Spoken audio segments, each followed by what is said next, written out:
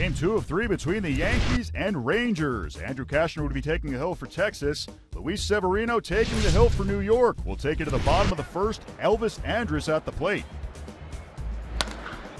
Swung on and hit in the air to right center field. And a diving catch by Ellsbury. Wow, what a play. That was going to be a double in right center field. 2-2 to Chu. And the pitch is cut on and missed. Indeed, he is playing right near second. And called a strike, though.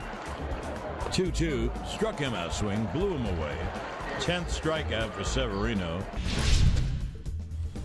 And isn't it something? Austin, just brought back to the Yankees, is in a precious spot. And boy, did the Yankees need a fly ball. Bases loaded, one man out. Judge, Ellsbury, and Frazier aboard. Austin to left, a base hit that'll bring in Judge with the go-ahead score. It's 2-1 Yankees. It'll be Aroldis Chapman with his first save opportunity since August 15th. And the pitch is cut on him. Struck him out swinging.